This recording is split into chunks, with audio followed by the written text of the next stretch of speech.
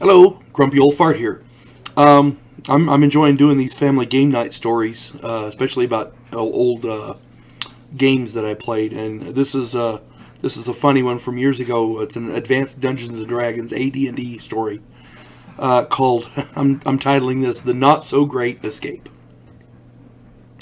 I was running a campaign years ago and had I want to say 6 players, 7 players, something like that. And there was a guy who wanted to join, and he was a friend of a friend kind of thing. And my friend said, "Oh yeah, he's okay." I said, "Okay, fine." And he claimed that he had a decade of Dungeons and Dragons under his belt. Said he knew how to play, everything was good. I said, "All right, great, no problem. We could use good, experienced players, no problem." So he came over and he created a 3rd level barbarian to get in the game, which was about what the other players were. And we'll call this guy Sam. Now, Sam struck me as kind of odd, but not, likable enough. I figured, what the hell. So he got in and he was playing. The very first game session, they were in a town, and they had just finished one particular job, for lack of a better word, and they'd gotten paid. So they were doing their between missions. They generally go and they buy stuff, they get armor repaired, buy new weapons if they need them, that kind of thing. Haggle for new magic items. The wizards go to the library and study, and maybe purchase new spells if they have the ability or the money or whatever they do.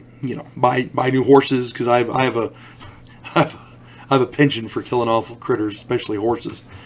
At any rate, the group's doing this, and I had already had a new scenario lined up for them, but I had to give them some information first.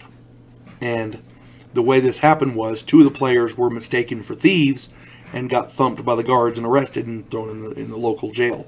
And of course, it wasn't going to stick, because the guy was going to come and, "Oh no, that's not them. These aren't the guys who did it." Okay, great. We'll let him go. Sorry about that. We'll let him go, kind of thing. I wasn't going to railroad him or nothing.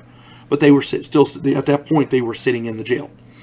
And the idea was there was an individual who was in the jail, already in the jail cell. And he was set to give them some information to start them on this next scenario. Okay, that was the gist. That was my plan. Well, Sam insisted on visiting them at the guard shack, the guard post. So, the constabulary. So he goes in, and he goes up and he's talking to him about just meaningless crap. And I had no idea why he visited. I really didn't. And so that they're behind the bars are there, and he's talking to them. And the guards are watching. There's like 4 of them sitting around a table. 2 of them got, drinks, and one of them's playing with some dice, and the other guy is actually watching them. And so he talks with them for a little bit, and he leaves.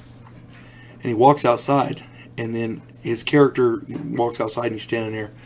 And Sam looked directly at me, and he said, "I have a 12% chance to bend bars." And I'm thinking, okay, what's that got to do with it? And I asked him, I said, "Are you going to go back in and try to break them out?" And he goes, yeah, I'll do that. And he runs, before I can say anything, he says, "I'm going to run in there and grab the bars." And his character's a big, strong barbarian, so he runs in there, and the guards are sitting there going, and they pick up their club and go over there, bap, bap, bap. And they knock him down, and they open the jail cell, throw him in, and slam the door shut. And the rest of the group shows up later, after he's woke up, and they're like, "Well, he's not quite playing with a full deck. You gotta, we'll keep him out of trouble if you let him go." And the guards are like, "Okay, no problem." So they open the door, they let him out, and the group takes him out. Well, immediately he tries to go in and do it again. He runs in there, and of course the guards over there thump him, and they throw him back in the jail cell. And the guys in there say, no, he's not right up here. You gotta give him some leeway. He's there. The guards are like, at this point, they're like, "Well, we tried and he came back. What are we supposed to do?"